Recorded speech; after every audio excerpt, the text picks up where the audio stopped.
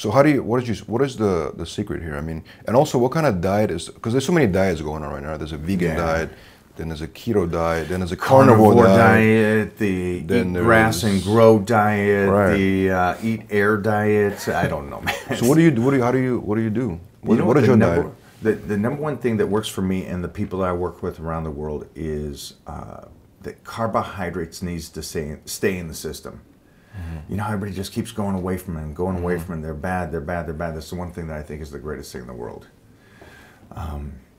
And the more healthy people I meet, the more I believe it. And then also by transforming people that I work with around the world, it's the carbohydrates that's key. What kind of carbohydrate? It's too much to go into on one section, but it's basically just rice.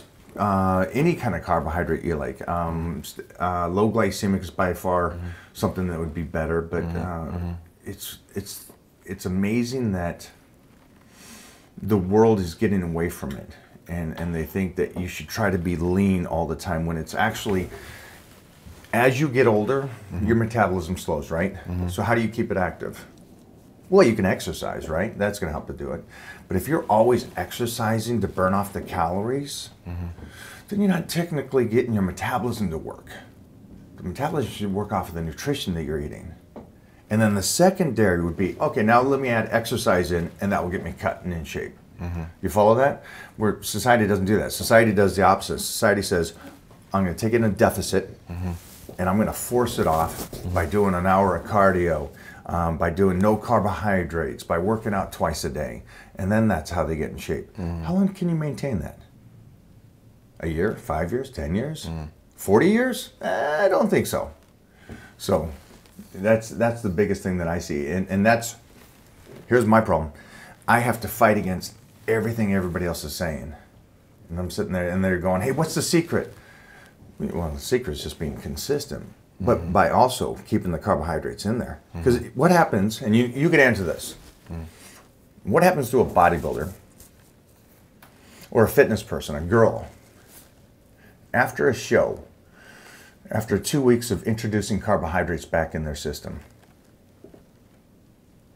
You fill up. Why? Their metabolism's working. They're burned off everything. Why would they fill out? Why is it? They're changing how their body functions. They're teaching their body not to utilize carbohydrates the way it used to. So then we got, is the box right here? This box right here? Yeah. You good, yeah? Mo, come here. Yeah. Come here. Yeah, it's right here. Perfect. I'm going to give you an example on what I believe. Pop the top. Come here. So, all my clothes yeah, pop the top. So, if you're a mid 40-year-old woman and you had a baby 10 months ago, should you look like this? Hit a double bive. Wow. Bigger than Can you look like this? Yes. But the point here is, thank you for showing off.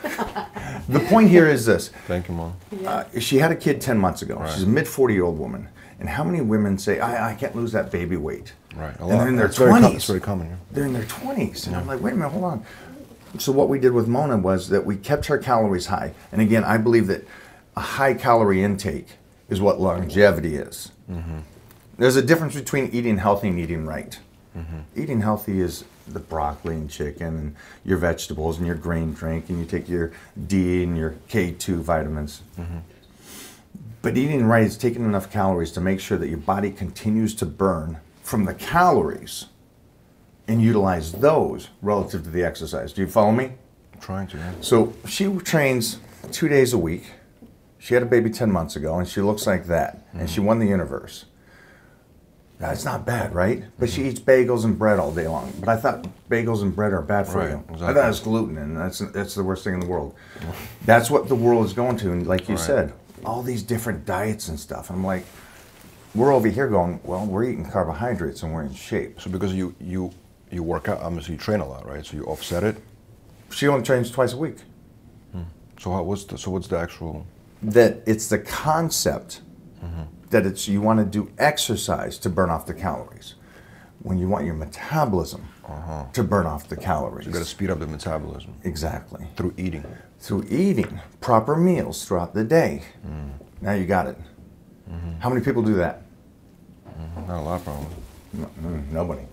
Nobody reverse diets out of their shows. Nobody does Weight Watchers and say, okay, now that I've got my weight off, let me come back slowly.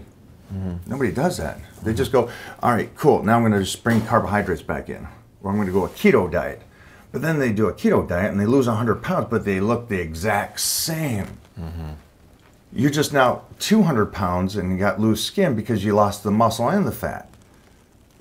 So it's like, there's a great process. There's a great process of doing a bodybuilding diet. But then on the other end, you got to come out of it and introduce the carbohydrates back into the system correctly and teach your body.